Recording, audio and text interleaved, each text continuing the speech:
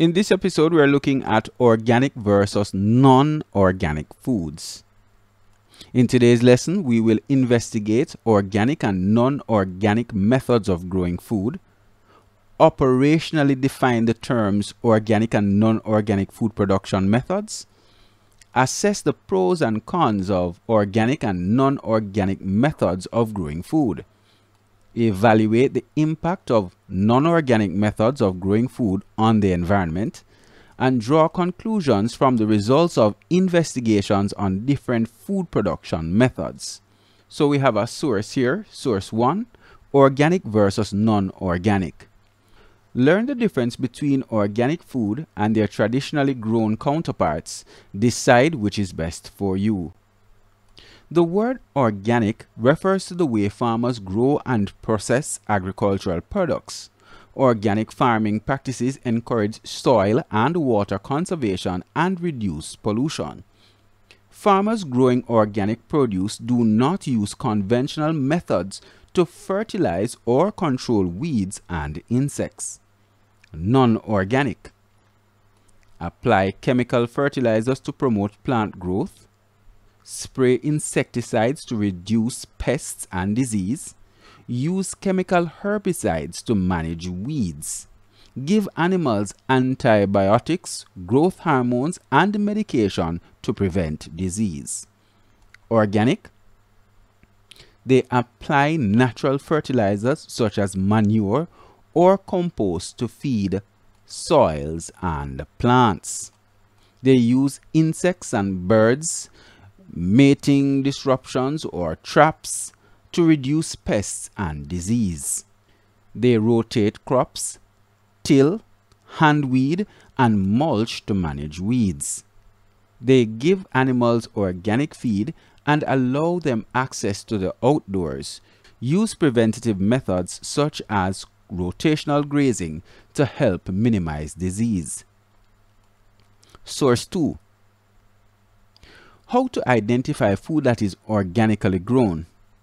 Any farmer or food manufacturer who labels and sells a product as organic must be certified as meeting these standards. 100% organic, made entirely from organic materials.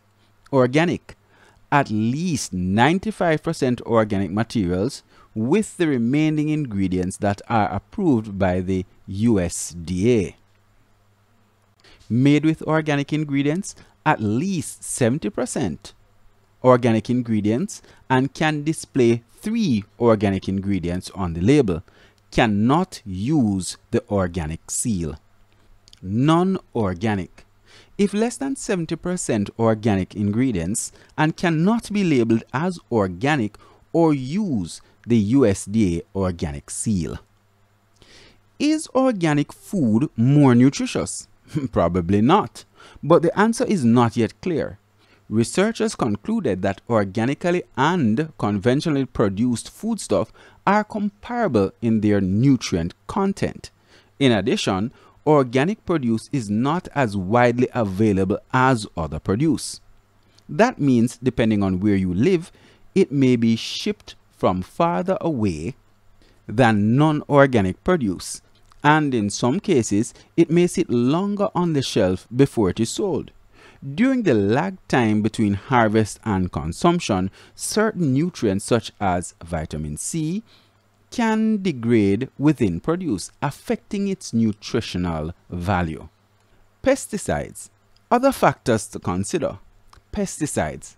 Conventional growers use pesticides to protect their crops from insects. According to the USDA, organic produce carries significantly fewer pesticide residues than does conventional produce. However, residues on most products, both organic and non-organic, do not exceed government safety thresholds. Another thing to think of is food additives. Non-organic foods use food additives, processing aids, and fortifying agents, including preservatives, artificial sweeteners, colorings and flavorings, and monosodium glutamate or MSG. Taste. Some people say they can taste the difference between organic and non-organic food. Others say they find no difference. Taste is a subjective and personal consideration. Environment. Some people buy organic food for the environmental reasons. Organic farming practices are designed to benefit the environment by reducing pollution and conserving water and soil quality. Cost. Organic produce often costs more than non-organic. Higher prices are due to more expensive farming practices, tighter government regulations, and lower crop yields. Virtually everyone could improve their health by eating more vegetables and fruits, organic or not. There is not much specific evidence we can point to that shows the significant benefits of organic produce. When you are deciding whether or not to buy organic products, multiple factors beyond just health considerations may influence your decision. I recommend that you make your choices based on the factors that are important to you. Source 3. So it says here, the length of the petals of the flowers represent factors within the environment. Each circle from inside out represents 25, 50, 75, and 100%. So let's look at this one that says conventional. So we have a high yield, nutritional quality, that's also high. We have minimize pesticide residues, no, that's low. Reduce worker exposure to pesticides, that's a low one. Employment of workers, lots of workers. Ecosystem services, low. Total costs, profitability, that's good. Minimize water pollution, no. Biodiversity, that's low. And maximizes energy use. All right, let's compare with organic. The yield is not as much, if we can see. The nutritional quality is about the same. In terms of maximize pesticide residue, conventional, we have low versus high. Let's go reduce workers. No, for the organic, that's a little higher. Employment of workers, about the same. Ecosystem services, higher. Total costs, a little less with the organic. Profitability is greater for organic, I guess because there is a greater demand, right? Maximize water pollution. Oh, minimize water pollution. Okay, so here, that's something that's important for the organic. Biodiversity, yes, that's more than the conventional way. Minimize energy use, a little bit less. And soil quality, well, organic helps with soil quality, and if we look at the conventional way, we can see that the soil quality is pretty poor. So let's look at this. It continues now, and we're supposed to complete this table. Use the sources above to answer the questions. Place a tick under the correct column. So we have in the columns here non-organic, organic, and both organic and non-organic farming.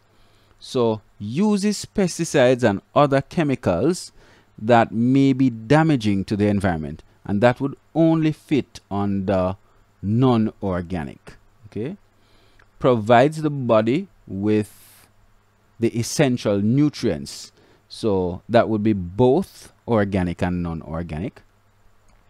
This type of farming produces a greater number of crops, and that would be the non-organic. Practices in this type of farming is concerned about the environment, and that would be the organic type of farming. In this episode, we were looking at organic versus non-organic foods. And we saw from the three sources that there are certain advantages and disadvantages of both organic and non-organic foods. Take your time to go over this again, answer the questions that follow, go to your textbooks, and complete the exercises that were provided by your teachers. Take care. I'll see you in the next episode.